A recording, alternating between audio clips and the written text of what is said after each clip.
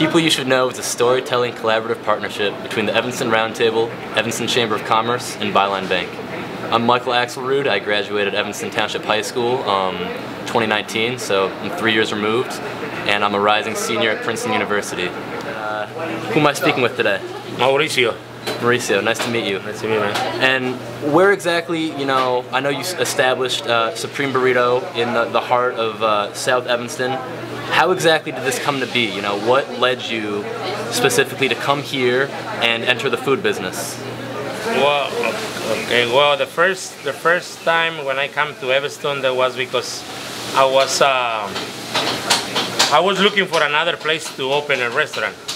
Before I have a restaurant in Chicago, but I tried to looking for another one here in Evanston. So somebody told me there was a good place in Evanston, and somebody told me there was an empty place in here in this plaza. So I come and check it out, and I like the people around here. I check it out the community around here, and I like the people. Yeah, so it's really interesting because this is a special area, especially in Evanston, where it's a close community, and you're just blocks from the high school. So do you notice anything like that in terms of how that impacts your customer base and like the overall culture at Supreme? So, quiere decir que estás muy cercano a la secundaria que está aquí, y la comunidad que está todo junto, o sea que nadie está, todos se conocen. ¿Cómo afecta eso tu negocio? No me afecta, well, ¿cómo le podría decir no me afecta?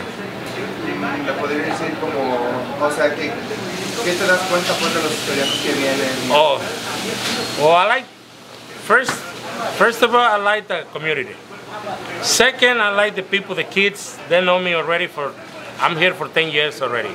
So the kids, they like the burritos, the tacos, so for me, I like it, I like the communities, everything is close, the school, high school, the community, I like it. So the people, they knows me already for 10 years, and I like the people. I know a lot of people, a lot of kids, new kids, old kids already, they go to the college, new kids coming. So I like the community, man. So yeah, what would you say your customer base is mostly comprised of? Most the kids, yeah. Kids? Yeah, the high school kids. But I got a good customers around here for the community.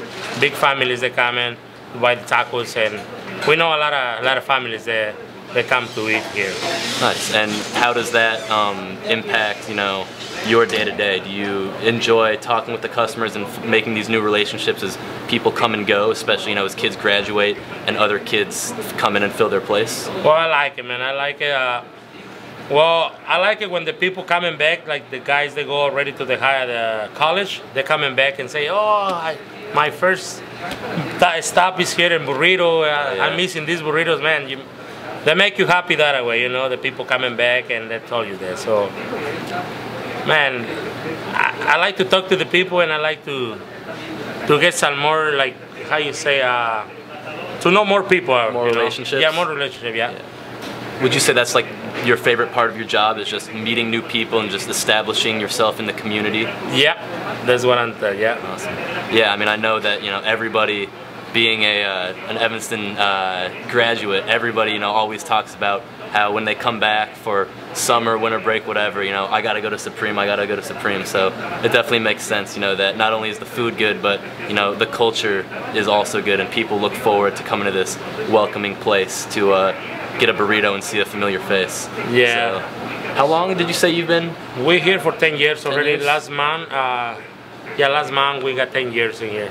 Okay. Exactly 10 years. Wow. 10 years in 1 month today, yeah. Like I told you again, I'm really happy because the kids coming back and knows the burrito place and knows me, and I got my son now working with me for a long time too. So what else I can, I got my son, I got my family working with me, and everybody knows this little place. Yeah. So that's what makes it so special. That makes it special, yeah. The culture and the food. Could you speak to the food a little bit? What makes the food so special as well? Well, we make it. They make the food special because we make everything fresh every single day. We cut the lettuce, the tomato, fresh. The meat is. I got some good guys in the back. They cut the meat fresh every single day. The lettuce, the tomato. We do the salsas every single day. You can see right now we make the salsas. We make the beans every day, rice every day. We don't have nothing pack it in the cooler for like 2-3 days. We make the food every single day. That's why maybe that is different but other restaurants, because we never get something in the bag for like 2-3 days. We make everything fresh every single day.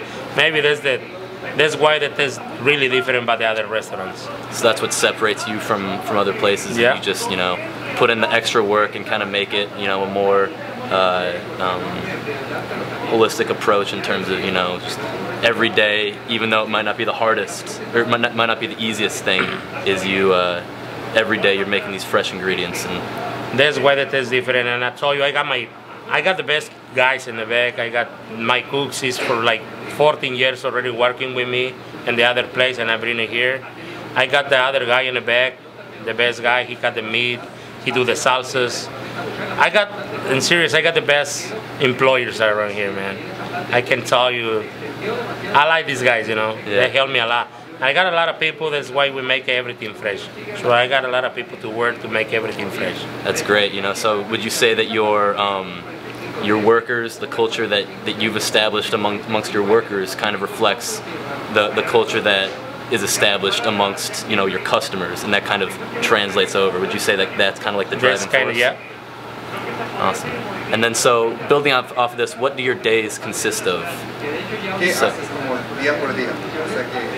Well, here in the restaurant, well, I come to work, and I come to open the restaurant, and the first thing I look in the cooler, see what I have to do.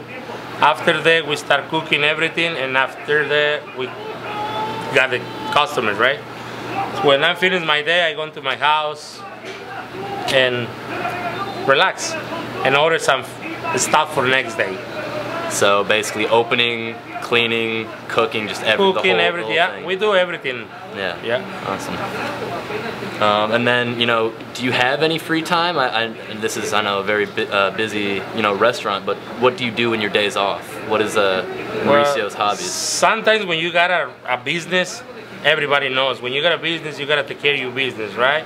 Family too, but when you open the business, you open a business to work in a business, right?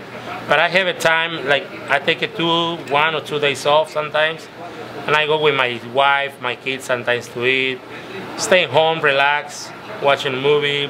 What else to do, man? Yeah. Go to the park outside, but sometimes you don't have a time when you got a business, So pretty simple, just taking days off when you can, when but you can. You're busy, so yes, sir. It makes sense, and everybody appreciates all the work you put in. I know that, firsthand. So yeah, thank you for all that. And then what would you say people don't know about your restaurant? Like what goes on behind the scenes that people may not know? O sea, que es algo que quisieras que la gente supiera detrás de la raya, o sea, que muchos no ven, los clientes no ven, pero que ojalá tú podrás. Well, right here, I want to the people knows my employees how they work. I can say how hard they work for me, for the community, for the customers. That's the first thing I want you guys see it. My guys in the back, how they work. They hard work to open this restaurant to every single day. Got good customers. The customers come in, they go happy because they see everything is working good. So that's the first thing I want to see it. I want to know if you can put it in there for my guys in the back. I appreciate my guys. They do everything, man. This I want to know the people knows my guys in the back, because all the time they see me here or my son, but sometimes you don't know the guys in the back. He do a lot of work. That's what I want to know, and I want to say the customers, they knows the people in the back. Yeah. And then moving on to your menu, what would you say is your most popular item, and what is your favorite item? For mine order, that's the al pastor burrito. Yeah, that's very good. I like that too. But the people, they like everything around here. They like the burritos, the tortas. I got a lot of customers that they like it different stuff. But the more we selling here is the enchiladas, the green enchiladas, and the steak burritos. And the steak tacos. But after that, everything we sell it a lot. But my favorite burrito is al pastor burrito. pesto over here. Yeah, I love that too. You can't go wrong with that. Well, and I got soups now. My favorite soup is the menudo now, so. I'll have to try it. You gotta try it. You want to know? I would love to. Or you want to know. ask me first? So, what is cow tongue? Do people actually eat it, and do white people actually eat cow tongue? Well, look. Well, the Spanish people, they knows what's lengua, right? Tongue. But the white people now they start like it because they see when I cook it right here in the front. It's like, what is this? So I know this is tongue. I take the tongue out, and oh my God, that's a big tongue. Now they like it. I give you little pieces so you can try it. Now a lot of white people they like it. They like the tongue now. Before when I started here, nobody eat tongue. Now we're selling like maybe about 120 pounds every week of tongue. Wow. So we sell a lot of tongue around. Now the white people they like it. Yeah. They take a long time to cook. Take 7 hours to cook tongue. We boil it out for 7 hours. Sometimes 8, depends how big is it. And we stick the skin out and we cut it. The meat inside the skin is the best meat you can get for the cow. Wow. The tongue. And that tastes really good. The best meat total on the cow? Meat, I promise to you, if you try it, you're going to like it, man. And you don't have to, well, I give you a taco, and I don't want to say this is tongue, this is a steak. You try both, and you see the difference. Do you eat the outside part of the tongue too? No, just only inside the part. inside? Yeah, you gotta take the skin out, and you just gotta eat the inside part. You heard it here. Come to Supreme Burrito for some cow tongue burritos and tacos. You know, Mauricio will hook you up. Yeah, sounds good. I'm hooked. I gotta try it. You know, so yeah, you gotta try it, man. It's really good. You gotta come and try it. Everything is good in here, but if you wanna try like tongue, I got the best tongue around here. You can tell. Best cow tongue money can buy right here in Evanston, Illinois. You heard it here. Do you have anything else you'd like to say before we wrap up? Anything, you know? No, I just say, you know what? Thank you for coming to visit Supreme Burrito. Thank you the community for supporting me around here. And thank you the high schools around here. Thank you guys for coming today. And well, what I can say, you know, thank you. And we're here for 10 years, so I think they like my food. Yeah. So, and so busy every single day. Thank you. And what else? Thank you, the community. Yeah, thank you very much for having us. We're here. Giving us, you know, just a small insight into your busy life and your busy business. And, you know, we really appreciate everything you do for the community. We're here. We're here to help the community anytime. We open 10 to 11, 10 in the morning to 11.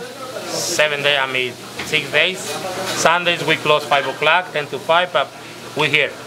We're here. Thank you for coming, and thank you the community again.